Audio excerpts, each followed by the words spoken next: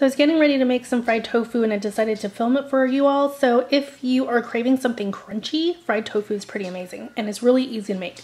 So what you're gonna need is a block of extra firm tofu. You're gonna open it up and drain out the water. You're gonna put it on a plate and drain out the extra moisture from the tofu. Now you don't need to spend a lot of time doing this. You can just kind of put it under paper towels for like 15 minutes.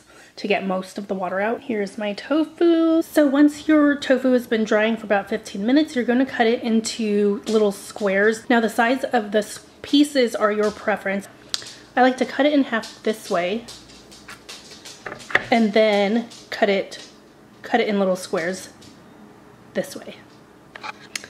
So as you can see, my tofu pieces are cut up into squares and they don't have to be symmetrical or perfect, just bite-sized pieces. So now you're gonna coat your tofu in cornstarch.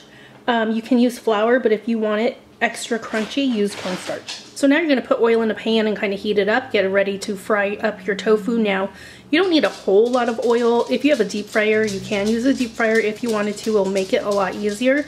But essentially you want enough oil to cook the bottom of the tofu until it's like lightly brown, and then you're gonna flip them over and cook the other side. Okay, so I have a bowl of cornstarch, and then I just essentially drop the pieces of tofu. Don't overcrowd your bowl. I do these in batches, and essentially you can either like shake your bowl,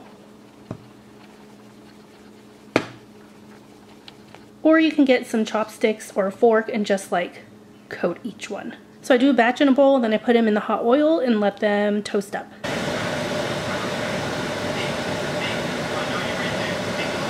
I still have some tofu pieces frying up, so that's why the vent is still on, but this is what it looks like after you take it out of the pan. Take it out when they're lightly golden brown, but if you want it a little darker color brown, you can cook it for longer. Just make sure it doesn't burn.